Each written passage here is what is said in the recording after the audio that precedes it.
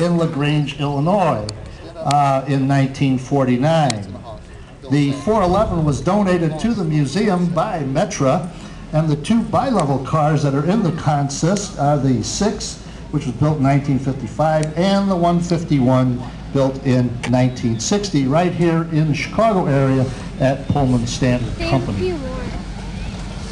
Oh, folks, we're taking a little break here while the train passes in review. We have a lost boy in a blue, oh, you're okay, don't worry, honey.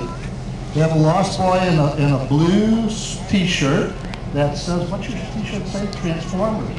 Oh, and it says Transformers on there.